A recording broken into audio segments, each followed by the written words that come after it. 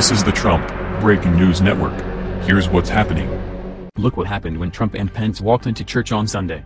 President-elect Donald Trump and Vice President-elect Mike Pence received a standing ovation from churchgoers on Sunday morning at a Presbyterian church in New Jersey. NY Post reported, Trump arrived at Lamington Presbyterian Church in Bedminster Township for services at 10 a.m. and left to enthusiastic applause at 11:15 a.m.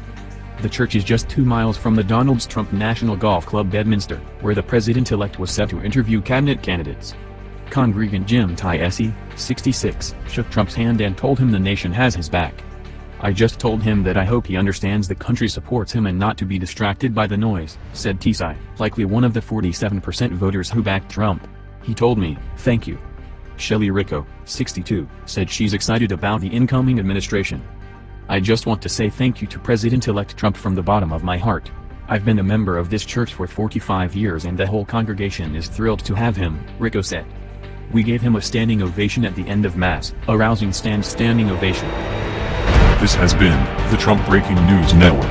Please subscribe and share to stay up to date on the latest news about our president.